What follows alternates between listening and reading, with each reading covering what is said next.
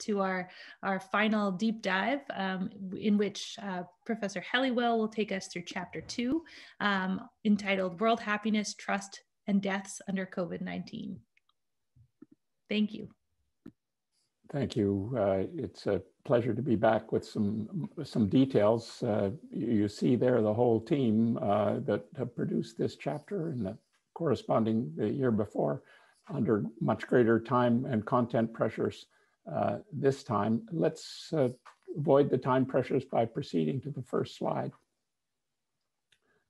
So this is what is the official ranking based on 3-year averages, and you'll see it's familiar. Those of you who follow the World Happiness Report regularly will see that we have the overall rankings on the right.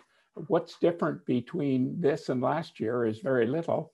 There's a 0.99 correlation between the rankings from 2018 to 2020 and from 2017 to 2019. One thing that's happened is for almost the first time, we have the first country statistically ahead of the other top countries. So Finland is not only again at the top, but it's by a greater margin. We'll get back later on and see that this happiness was both supportive of and correlated with high success in handling COVID as well. Let's go to the, let me just go through the 6 factors because we'll come back to them later. This shows the amount for each country that's explained by G. Let's go back to the first slide, please. By each country, by GDP per capita, healthy life expectancy, generosity, social support, freedom to make life choices, and perceptions of corruption. And the rest of it is the value we call the value of happiness in dystopia, which is a mythical country that has the world's lowest values of each of those explanatory variables. And it also includes each country's residual, because of course we explain these differences across countries, but we use people's own evaluations of their own lives to give the scores. Our analysis on the 6 factors doesn't determine those scores at all. It's the other way around. Second slide, please. So right at the very beginning, we wanted to see how things were going under COVID compared to how they had gone before. So this takes for the 95 countries that we so far have data on, we then rank them in terms of their subjective well-being. And then we take the same countries, the same 95 countries, and order them by their 2017 to 2019 score. So you see in this case, Luxembourg is missing from both because it didn't have a 2020 score. But you'll see, even with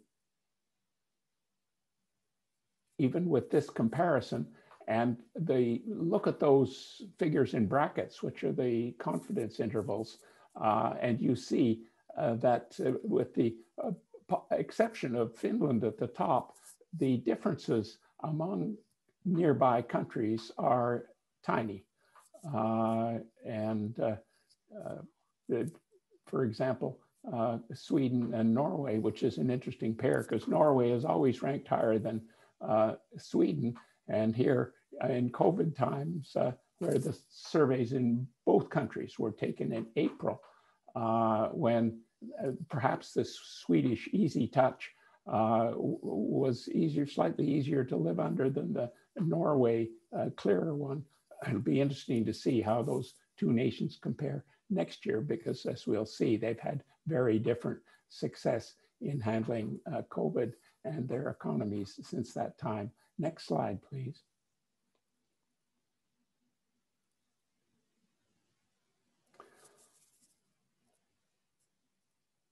There's supposed to be 2 maps there. There they are.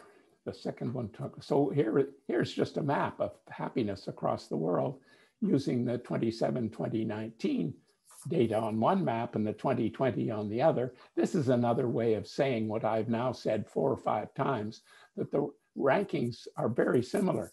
And part of it is the countries that were at the very top turned out to handle COVID pretty well too. And the differences across countries didn't change very much in any event. Two countries that's worth casting your eye on, however, that did change color as you move from 2019 to 2020 are two countries that together include almost half the world's population, India and China, both of whose well-being scores rose significantly. In India's case, it was a reversal of a long-term decline that had been going on, and a very welcome reversal it was. And the other was in China, that in fact has found itself with very few negative consequences of anything during this year, towards the end of the year anyway. Next slide, please. Now, this is another way of saying we're going back, and now we're looking at individual level data for all the people who contributed surveys in 2020. And we're asking at the individual level, how do these variables rank? And you can see how important counting on friends is. There's a way in which that lines up with what Jan was saying about workplace belonging. It's one way of measuring belonging. And a sense of freedom to make your key life decisions, very important. Institutional trust, this is not one of our regular ones, but we've added it in, used it in WHR 2020. Very important for people to have confidence in their governments for their general happiness, but we'll see later on, it's absolutely crucial in supporting their abilities to find successful COVID strategies. Donation is one measure we use of generosity, which I also find out is very important in fueling a successful COVID strategy. And household income is there as well. And as others have mentioned, you can see that its relative importance to the social factors is much smaller. And perceptions of corruption are also important. It's an alternative measure. And you can see both confidence in government, which the institutional trust measure captures, and corruption, which is a measure of the absence of something bad. They both come through independently for individuals. And having a health problem, which is the equivalent at the micro level to the healthy life expectancy we use at the macro level, you can see is a very important predictor. These are things that don't appear in our regular graph because they're individual level variables. And we see below 30 and above 60, where the baseline is the people between 30 and 60. And you can see there is this traditional U shape. For this sample, the older end of the U shape is not as large as it is in some studies, but it's true in there's 95 countries that those under 30 are systematically happier.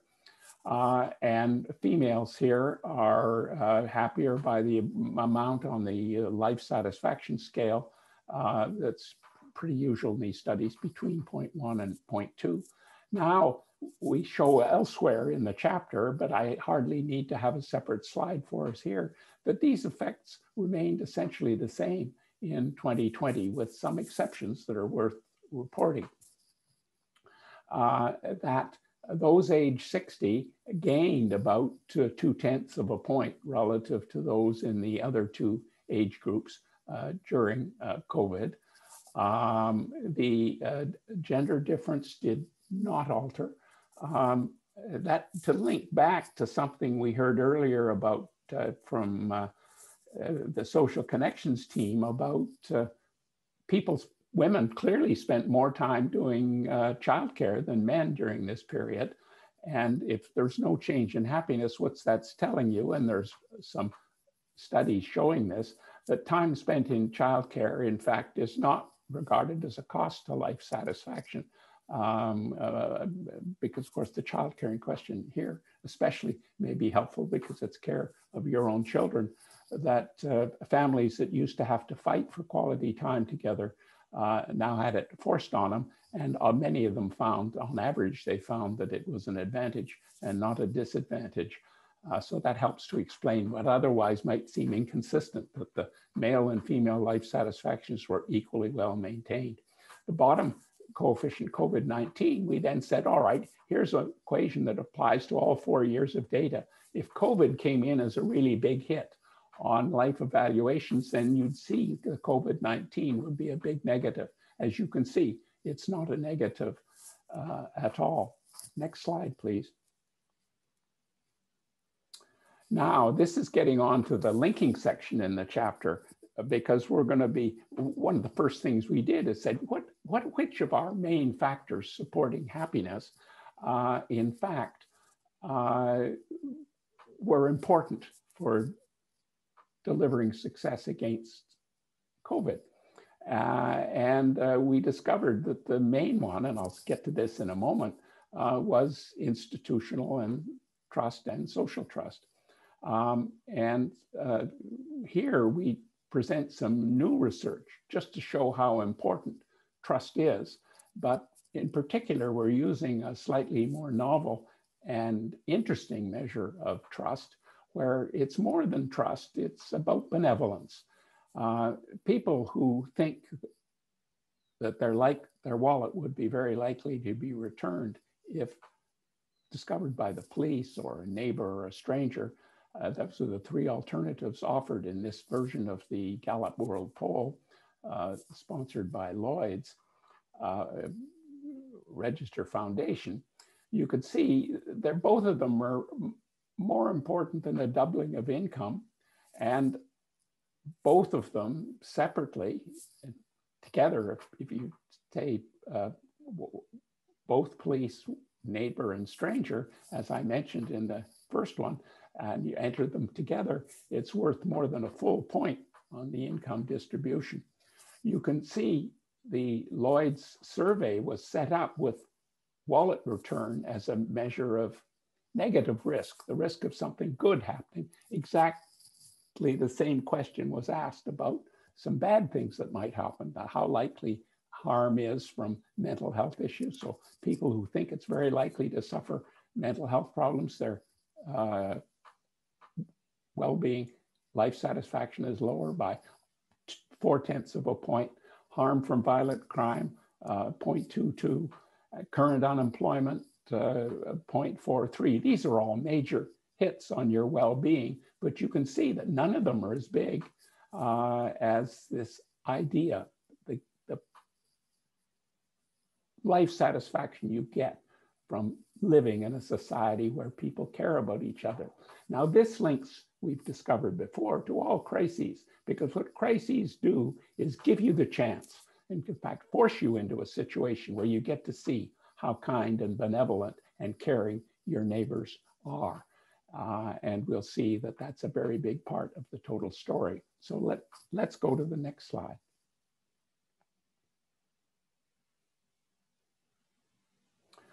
I don't need to spend very much time on this one, because this is precisely the same picture that Jeff Sachs showed earlier. And so it's telling you there's a huge range of death rates from COVID across countries. Let's go to the next slide when we get into explaining it. Jeff talked earlier about a number of dogs that didn't bark. What we've done is put together a model explaining for 163 countries, or trying to explain for 163 countries, what determined success or failure in controlling direct COVID-19 death rates. And the median age, which Jeff mentioned, is pretty well the most important of all, as he said. Being in a country that's an island is a help, in part because it isn't just talking about Australia and New Zealand. There are 23 of them in this sample of 163. It makes it easier to control access and egress, and so if you've got a will, the way is slightly easier. Exposure to infections in other countries, that's also something that's less in Australia and New Zealand, because of course they were physically removed, and the countries nearest to them were countries that had the pandemic relatively well controlled. So this is infections as they were at the end of March in nearby countries. So it's a gravity model based measure of how many sick people were near your borders. And if it was a big number, then that makes it harder for you to control. It doesn't mean it's impossible. So this isn't something that's given to you as something you can't deal with. You can deal with it because it means it's more important to act on your own. For example, this exposure to infections, which explains a good part of the high death rates in Europe, that exposure was just as high for the Nordic countries as the other countries. And you find the Nordic countries, with the exception of Sweden, all had very low death rates.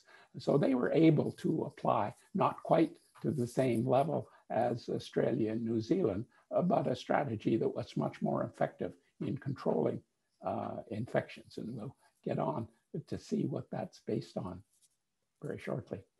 Now, Jeff mentioned knowledge. How was it? He had some hypotheses about why would this, what was known from earlier pandemics, not have been more readily picked up by others? And secondly, why were people so resistant to understanding the importance of asymptomatic transmission when it became obvious? And also the fact that the transmission was also by aerosols, and hence the importance of masks. And Jeff wanted us particularly to look at the SARS experience. And so we have two variables that do that. Together, if you just use either alone, it's highly significant. We sort of split it between the two here because they both have something to play. One was being in the WHO Western Pacific region, which had some documents that laid out this strategy very clearly, and they were discussed among the countries in that region. The people in the regional office shake their heads a bit about why this didn't get back to head office and become more of the standard global line faster than it did. And the other was the average distance from between any country and the SARS countries, and the idea that you might learn something from being closer to the countries that had had that experience. Another is female heads of government. It's been studied before in a number of other papers, and it's not just a story about the female leaders you might know. There are 22 of them in the sample, and it's a material change. These are all in standardized betas, by the way. We have the actual coefficients in terms of death rates in the chapter as well. This shows the relative importance. Then institutional trust, here we are, that I've emphasized before. It's a mixture of people's assessment to several answers about their confidence in their government actions. We don't have, for this full sample of 163 countries, a good measure of social trust. So what we did is putting in the Gini coefficient of income inequality. And that's important because it has been shown in a number of countries that income inequality is linked to lower social trust, harder to maintain social trust in an unequal society, and a more equal society in economic terms, this is less likely to arise when social trust is higher. So the causality goes both ways, and it's a measure of inequality. John Clifton, earlier in this show, said that well-being inequality is more important than income inequality. And we too have found that when it comes to explaining subjective well-being. But we tested income inequality and well-being inequality in explaining death rates. And here it was the income inequality that had the more important role to play. And there are a number of studies that have shown that in a country with unequal income distribution, there are more people put down in high-risk living conditions. And then it does make it more likely for them to suffer death as a consequence. So it's no surprise to us that income inequality is playing a double role here in giving you higher death rates for other reasons, as well as giving you higher death rates because it's social trust is lower. And we're convinced, of course, that social trust is very important. Next slide, please. Now here we're getting to something that's actually going beyond the chapter because we found that since we did the major research, we are now able to put together what are called excess death statistics. So it's the extent to which total deaths in a country in 2020 exceeded their average in the 3 preceding years. And in almost everywhere, these were positive numbers. There were a few countries where they were not big numbers and even negative. And you'll remember some people have talked about there being a trade-off between policies tight enough to reduce transmission to zero and what they would then do to people who would then be inclined to mental illness or suicide or a whole range, or untreated cancers or a whole range of other threats to livelihood. In other words, were you purchasing your reduction in COVID deaths by threatening lives, livelihoods, and livelihoods by an amount elsewhere? And Richard Laird has already reminded you that, in fact, the countries that suppressed COVID the best actually had better economic outcomes. So they wasn't a trade-off with the economy. What we're showing here is there wasn't a trade-off. There just wasn't a trade-off with the economy. There wasn't even a trade-off with other deaths, because you see the countries in the Asia Pacific, and we've put Australia and New Zealand in the Asia Pacific group here. We put their COVID deaths there, and that's the dark bar. And then we put in the total excess mortality in those countries. And this is death rates per 100K, that's the notion that we've been using throughout here. And you can see that the areas that were least good at handling COVID were actually had even greater excess deaths from other causes. Let me help you through that if it's not entirely clear, because it wasn't in the chapter. So in that sense, it's new to you today. The blue bars show total excess deaths. This is the extent to which deaths in 2020 have been higher than the 3 preceding years. And so they've got to be traceable to COVID in some sense or another. And you could see that those who handled COVID direct deaths best also kept the non-COVID part. See, the non-COVID part, or the indirect COVID deaths is the right way to think about them, is the difference between the height of the black bar and the height of the blue bar. And so that difference in terms of deaths is tiny for the Asia Pacific.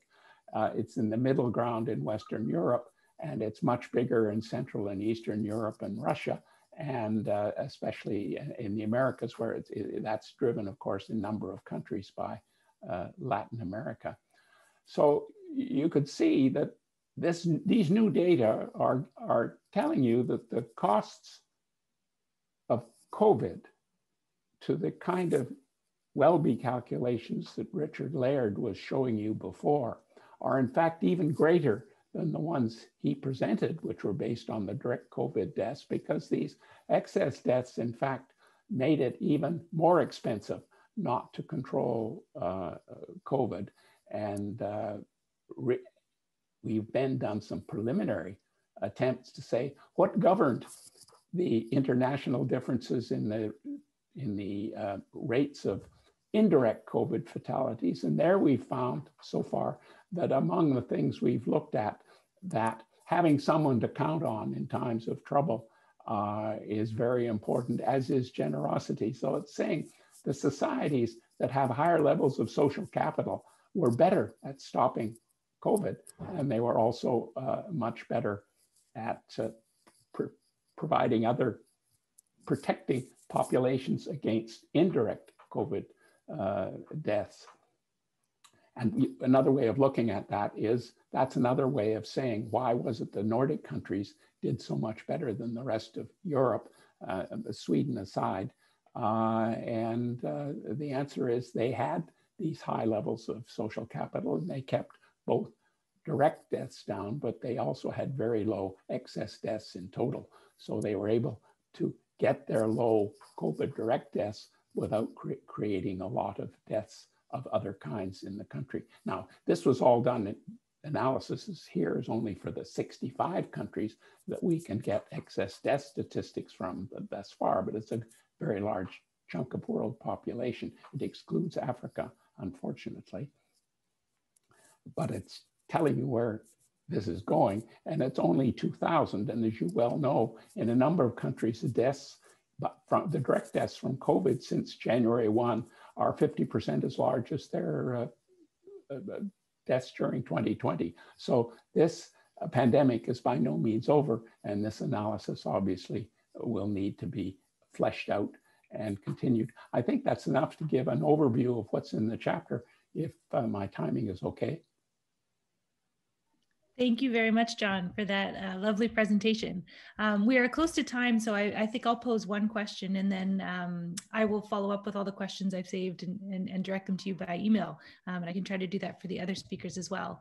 But I think one question that I noticed came up earlier that is best directed to you, John, is how can we make sense of some of the data that seems to be conflicting in this year's report, perhaps about how we see nearly very little change in happiness despite the life evaluations, despite the results on work and emotions?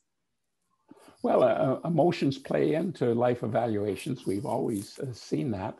A lot of the workplace, so there's one way of thinking about it, if life's getting really bad for some people and the average isn't changed, there are other people who, if anything, are finding themselves better. There's a nice paper came out from Leonardo Bacchetti the other day showing that even in Italy, one of the worst hit countries, there are a number of people who are going up in their life evaluation scales. And they're the people who are taking and rediscovering a reality, that it's the immediate social context that's very important for life evaluation. So these are people who aren't traveling the world. They're now rediscovering their neighborhoods. These are the people who didn't have time to spend time with their children and now finding the family is reconstructed and working for them. So that a lot of these reworkings of work life are in fact helping people to rediscover.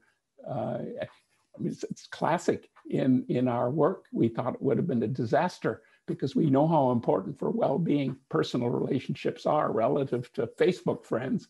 And now we find all we have are Facebook friends in a sense, and yet we're doing rather well with it. And the answer is, the social media are becoming more social in their effects. And so that's all part of it.